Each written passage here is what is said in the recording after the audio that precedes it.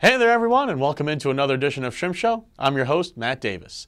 Last week, Jacksonville took 4 of 6, winning the series against the Gwinnett Stripers.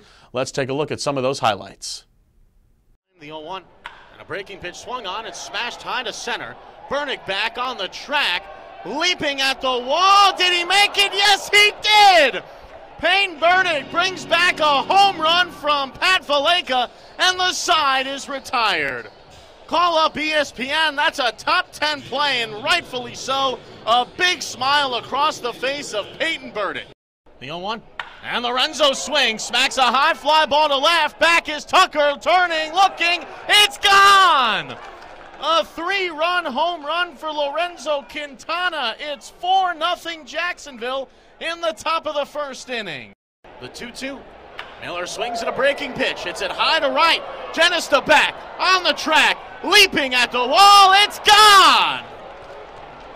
Brian Miller gets things started for Jacksonville with a solo home run in the top of the first. And it's 1-0 Jumbo Shrimp yet again.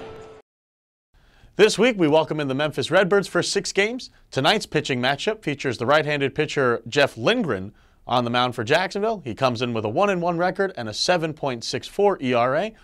On the other side, for the Memphis Redbirds, they're going to turn to left-handed pitcher Matthew Liberatore, who comes in with a 4-3 record and a 4.61 ERA. Tonight is another Community First Credit Union 2 for Tuesday, where tickets are 2 for 1 at the Miller Electric box office for CFCU members using their Community First Credit Union debit or credit cards. You may have seen the movie Snakes on a Plane, but tonight at 121 Financial Ballpark, it's Shrimps on a Plane.